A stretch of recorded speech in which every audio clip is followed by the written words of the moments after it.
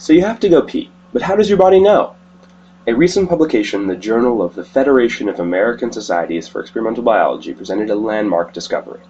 The experiment found that epithelium, the thin lining on the surface of the bladder, is able to sense how full the bladder is through a family of proteins known as integrins.